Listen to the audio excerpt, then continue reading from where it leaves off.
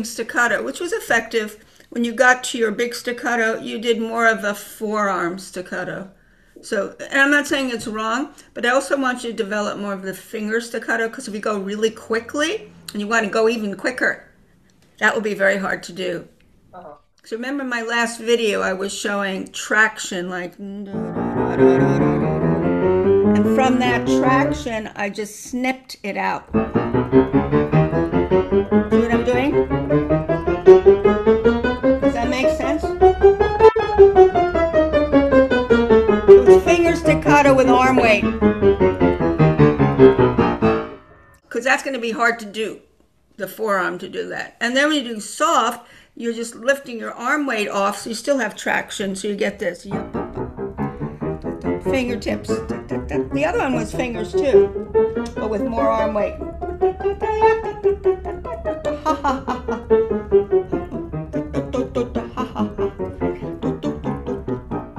Can you try that? We're going to speed it up a little so you'll see that you are better suited to using finger staccato when you go quicker. Let's go back to a legato to get the traction. Okay, at that speed. Okay, and from there, you're going into two staccatos.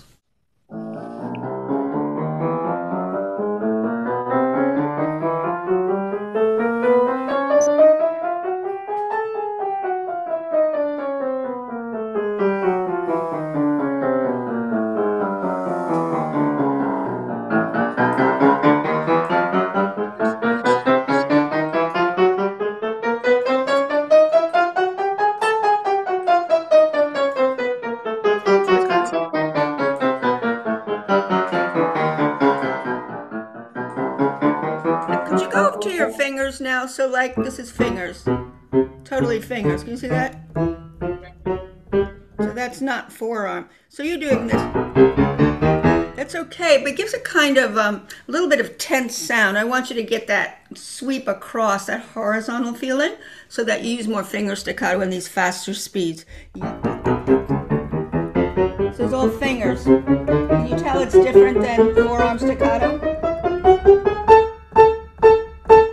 So it's not this. That's forearm staccato. You see your hands going up and down, your forearm is lifting off each key and delivering that weight. You just want to get a long line of fingers. This is pure fingers. With arm weight, the arm weight is all the way across. It's leveraged across the whole keyboard.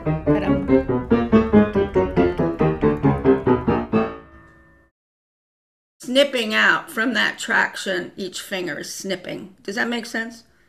It's a lot better than lots of forearm, which gives you this kind of vertical, tense kind of feel across the keyboard. Now the soft one, show me the soft one. Yep. It means less arm weight, right? And nothing to do with the fingers. They're still snapping.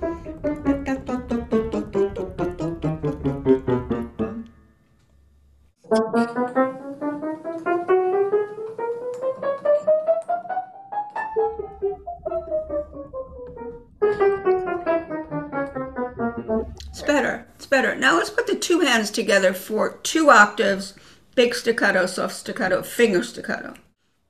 But you know what I would do? I would roll into that forte. Instead of the first note being really accented, I would go.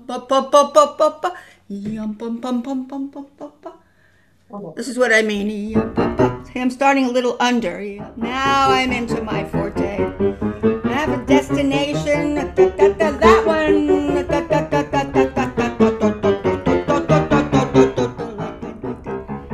Soft.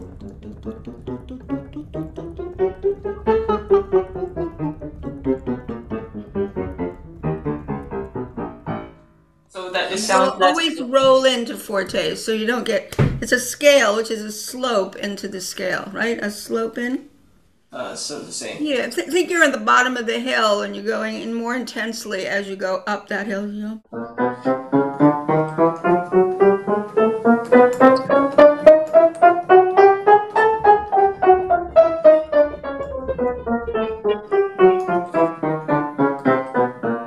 A lot better.